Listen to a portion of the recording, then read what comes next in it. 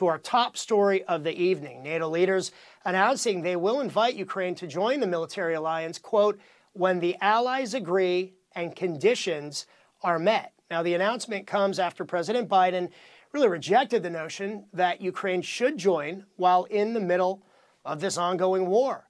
Ukrainian President Volodymyr Zelenskyy tweeting in response, quote, it's unprecedented and absurd when a time frame is not set neither for the invitation nor for Ukraine's membership, while at the same time vague wording about conditions is added even for inviting Ukraine.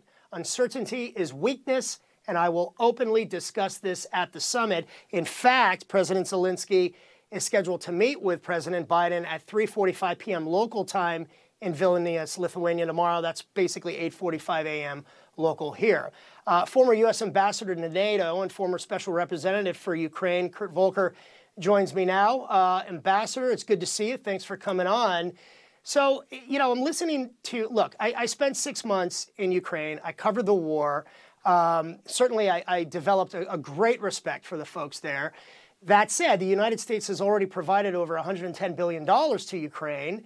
And there are many who believe that if it wasn't for America's military, financial, and political support, the war would have gone in a much different direction for Ukraine and for President Zelenskyy.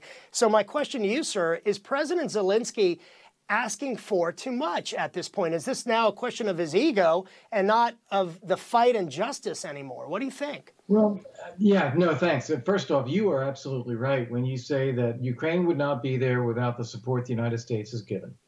That is absolutely clear. It has been transformative. Why did we give that aid to Ukraine? Because it was important to us to see that Russia didn't just stamp out a free country in Europe, and that they were given the means to defend themselves. And remember, we're not out there with our troops fighting for Ukraine. They're defending themselves. So when it comes to NATO, I think Zelensky's question is right. What are we not doing that NATO members would do? You know, we are fighting on the front lines against Russia, defending freedom in Europe. That's what you want NATO members to do. And we're grateful for the aid, but we're capable, maybe even more so than some of the existing allies. So what is this about new conditions? Now, one other thing, though, I think it's in NATO's interest.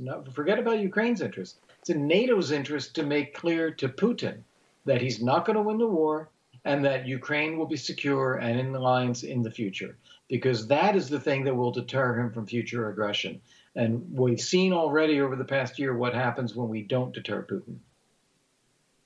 Yeah. Well, when, if ever, does it make sense, Ambassador, for Ukraine to join NATO? I mean, this has really been, you know, speaking of Putin, a red line for Russia and for Vladimir Putin for many years, even going back to his Munich speech in 2007, you know, warning about NATO's expansion basically to Russia's doorstep. So would Ukraine joining NATO essentially draw us and other NATO countries and NATO members really into, I mean, and this may be a little bit of an exaggeration, maybe not, into World War III?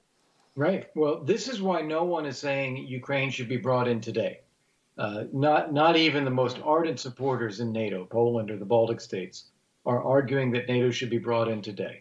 Because that would mean, just as you said, NATO having to join the war to fight against Russia. And that can escalate out of control, and nobody wants that.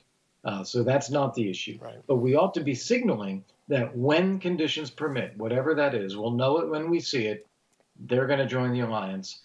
We need to be clear about that, because that will then contribute to clarifying the situation and shortening the war. As Zelenskyy said, uncertainty or ambiguity in this case is only an encouragement to Putin to keep fighting. Yeah.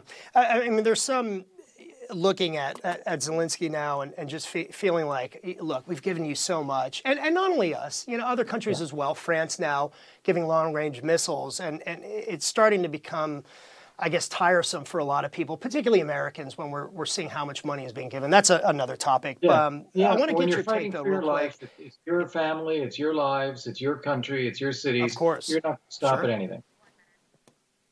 Yeah, absolutely. And that goes back to my earlier point, you know, when I was on the front lines with these fighters who were defending their towns, their villages, their families, you know, certainly you develop a great respect. Even, you know, as a journalist, you try to be impartial, but absolutely. Hey, real quick, Ambassador, I want to get your thoughts about President Biden in an interview, I think it was with CNN, said, some are calling it a slip up. He talked about both the U.S. and Ukraine are running low on ammunition. He's taken heat for that.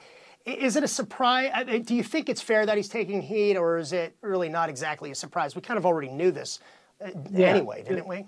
Right. Yeah, you're exactly right. We did know this already. It's been out there that we are depleting our stockpiles. And so that's one of the reasons why we want to move on with cluster munitions. The question here is, what is it useful for the President of the United States to say? That's not a constructive thing to transmit. Oh, we're running low on ammunition. You want to transmit, as he usually does, hey, we are capable of helping Ukraine. We're in this for the long haul. They're going to, and what he doesn't say, but he should, and they're going to win this war. We're in this to see Ukraine win. A position of strength, not weakness. Former U.S. Ambassador to NATO, Kurt Volker. Appreciate you coming on. Thank you. Appreciate your insight. Thank you.